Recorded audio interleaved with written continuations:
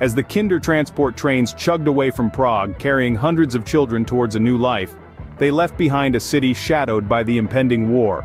But they also left behind a man who, in the face of adversity, had stood up and taken action. A man who had become a beacon of hope for hundreds of children, giving them a chance at a future they might not have had otherwise. In the face of a brewing storm, Winton was a beacon of hope for hundreds of children. His story is a reminder that sometimes, in the darkest of times, the most ordinary of people can do the most extraordinary things. Winton's actions have led some to call him the British Schindler.